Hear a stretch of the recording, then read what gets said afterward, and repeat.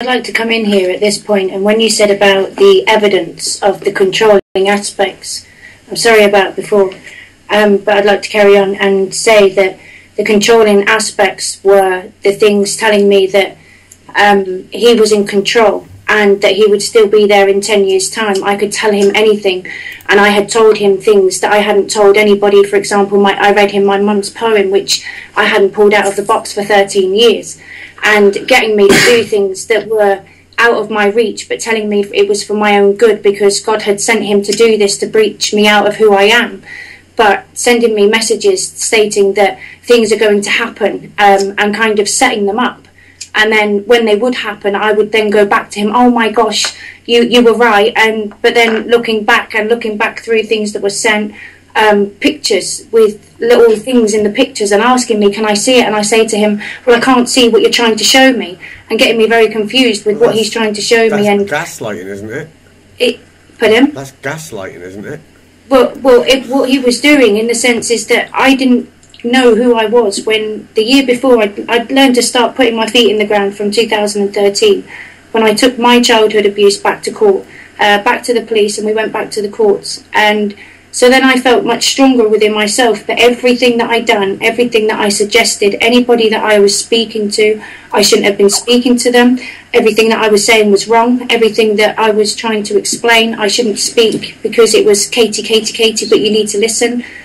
Phone calls for 4 hours at a time saying, well, I don't know, I don't know. And it was just a no conversation, but it was energy draining. So every time I would come off the phone, I felt so drained, and the stress levels were going up. For example, there was incidents when he came into my home trying to trigger me. He'd been there till 5 o'clock in the morning, and I wanted him to go home, really. And then he went off to see somebody that lives in my area and came back around 11 o'clock. Now, I hadn't gone to sleep. I got up, I had my child, so I stayed awake. But around just before he came, I decided to lay down and just have an hour's sleep, because I wasn't well as well. I'd not long had an operation. And he came and knocked on the door and is standing there in the doorway. I've put the blanket over my head thinking, my gosh, he wants to start in the sense of carrying on again. I was so exhausted with the amount of harassment it felt like, that he was turning up at my house unannounced. And so I'm laying there, and I said to him, look, you're more than welcome to sit on your laptop.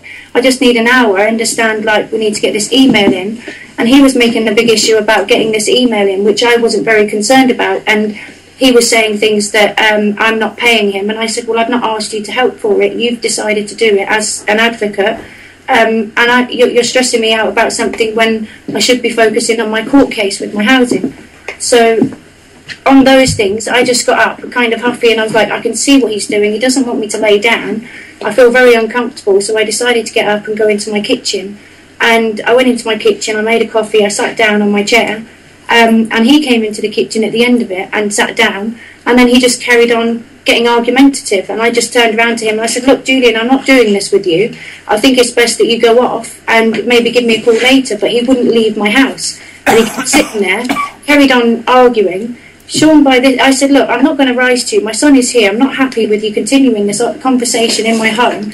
He said, but you need to listen to this. I'm sent here because God sent me here, and if I don't do this, I'm pushing you through to do what you're supposed to be doing. I said, look, what you're actually doing is making me, you're making me stressed out. You're really, really confusing me on a lot of what is going on.